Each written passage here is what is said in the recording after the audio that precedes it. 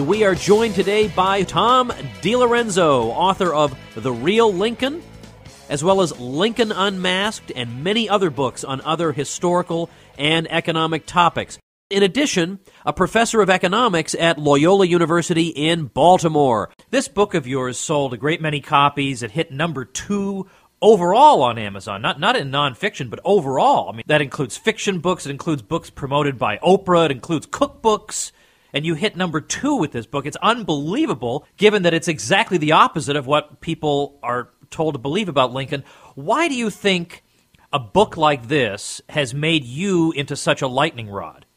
One reason is a lot of people don't like to admit that they've been made fools of their entire lives by the educational system. And rather than confront reality, they strike out at the messenger. And I think that's basic human nature on the part of some people. Although I've had hundreds of emails, maybe thousands over the years, from people who told me, well, yeah, I originally felt like that, but then I just come to think that, thank goodness, I learned these things before it was too late, before I'm dead. And I can pass these on to my children and grandchildren. So it's not everybody. Of course, I have a lot of fans. As you said, I did sell a lot of books, and it's still selling pretty well. And then, of course, all the political parties have deified Lincoln for 150 years. And so he really is the face of the American state. It's what gives the American state moral authority, especially the neocons. And so any criticism of any kind whatsoever, no matter how minor, is always met with a sort of an organized barrage of letters to the editor and scurrilous charges against the author of the criticisms and so forth. So I think those are the two main reasons. All right, so this really gets to the heart of it then. Why is Lincoln, in particular, why is he deified by the political parties? Why is he somebody who's considered to be off limits? What does he represent for the regime that they want to preserve and they don't want an iconoclast like Tom DiLorenzo tearing down?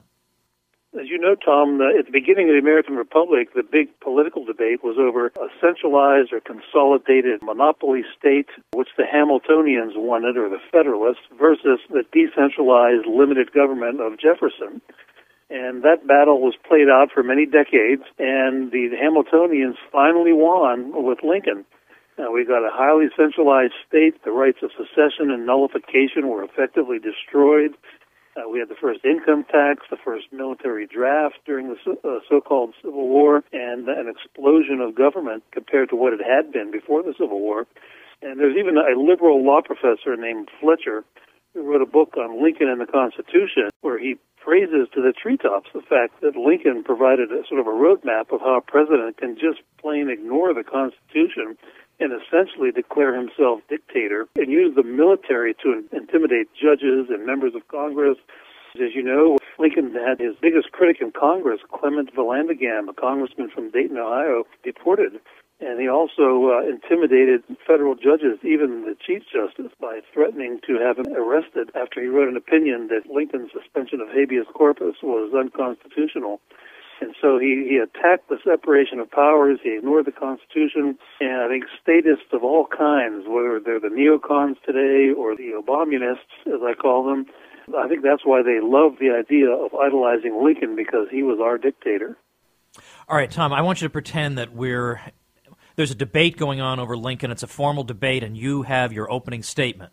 I want you, in that opening statement, give me the 30-second version of the traditional sort of schoolboy version of Lincoln, and then take another minute and a half to just, in the most basic terms, chip away at it.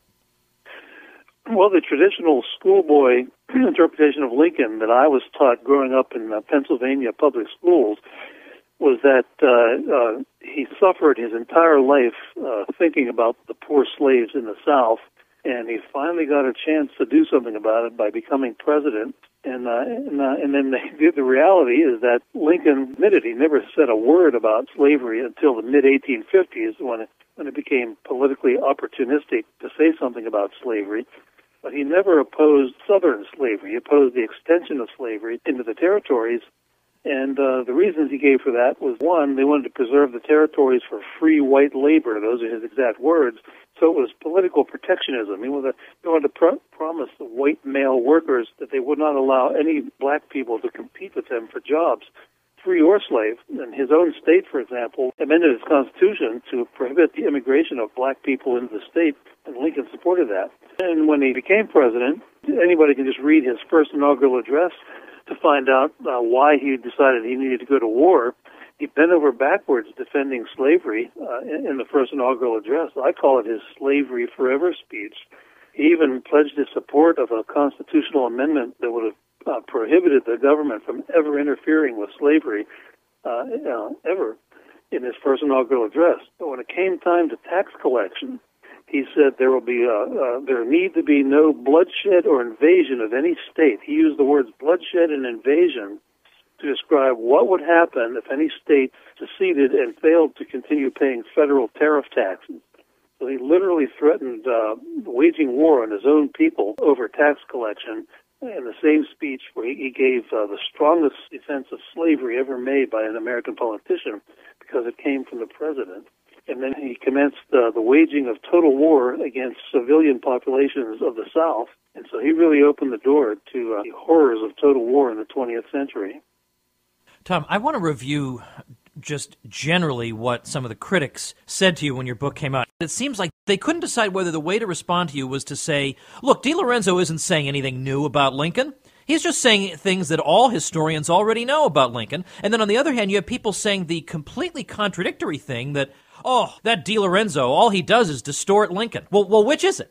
Is he telling us things that all professional historians already know? Or is he distorting the Lincoln legacy? Like, did you notice that basically the complaints fell into these two mutually contradictory categories?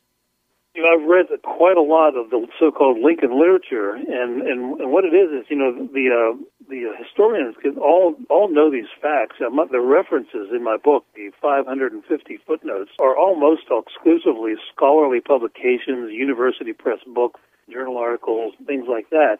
So the historians know these things, but they spent 150 years putting the politically correct spin on all these facts. And so I come along, and with my background in Austrian economics and libertarianism and public choice and political economy, make some real obvious statements about how a lot of these interpretations are about Lincoln. I can recall a week after the book came out, I had an email from Paul Craig Roberts, the syndicated columnist, and he said, you destroyed their human capital, that's why they're attacking you. What he meant by that is I had a different interpretation of the same fact. I'll give one example. Doris Kearns Goodwin, who's sort of established herself as the high priestess of the Lincoln cult, in her book Team of Rivals, a big fat 1,000-page book, she talks about how Lincoln was actually the author of the Corwin Amendment that would have prohibited the federal government from ever interfering in Southern slavery, and it was named after an Ohio congressman named Corwin. So she uses primary sources to document that this came from Lincoln, who instructed William Seward. This was after he was elected, but before he was inaugurated, to get this amendment through the Senate, which he did, and the House also. And then, but her spin on it is not that, oh my goodness, we've been misinformed about Lincoln. He was not such a champion of emancipation after all. Why? Look what he did. He was willing to ingrain slavery explicitly in the Constitution.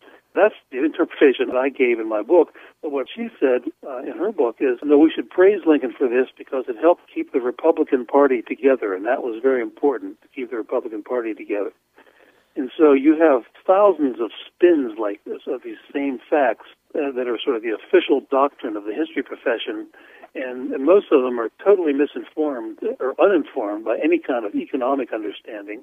And so when I talk about Lincoln and tariffs and taxes and protectionism, the historians get especially angry with me over that because all they have said really is that he was a good-hearted man and he wanted everyone to prosper like he had prospered. That's the basis of their economic analysis of Lincoln's policies. All right, let me throw at you the most common argument that the man on the street might come back with, which would be, look, I agree with you. Lincoln had various motivations for the things he did, and he was by no means an abolitionist, and he was willing to accept slavery in some circumstances if he could get other things that he wanted. I'll accept all that, and I'll even accept that for a year and a half into the war, he wasn't even interested in getting rid of slavery. Even then, he would have taken the southern states back and not said a word about slavery. I'm willing to go with you on all that. But the war gave an extra push to the abolition of slavery. And in the absence of that, there is no indication whatsoever that the slave system was in any way dying out or not prospering. So, yes, it's true. We can talk all day long about the problems with Lincoln. But the fact is the slaves were freed, and there does not appear to have been any serious prospect of their emancipation in the absence of the war. So what would you say to that? First of all, anybody who's interested in this question should read Jim Powell's book entitled Greatest Emancipations, describing how all the other countries of the world ended slavery peacefully during the 19th century without a war. And then also, it was understood by a lot of people at the time that Southern secession provided a huge boost to the downfall of slavery because it would have made the Fugitive Slave Act inconsequential. The Fugitive Slave Act was a federal law that was very strongly supported by Abe Lincoln that forced Northerners to run down runaway slaves and essentially return them to their owners. If the Southern states had seceded, that would have been defunct, and so a slave from Virginia, for example, if he escaped into Pennsylvania, he would be a free man forever, whereas under the Lincoln regime, if that slave escaped into Pennsylvania, he had a federal bounty on his head. And that's why the Underground Railroad ended up in Canada and not some northern state. And so a real statesman would have done what the British did and the French and the Danes and the Dutch and ended slavery peacefully through some sort of compensated emancipation. All the northern states did it that way. There were slaves in New York City until 1853. And so I've never bought the idea that it was absolutely impossible for the southern states to do what all the rest of the world, including the northern states, did and put an end to slavery peacefully.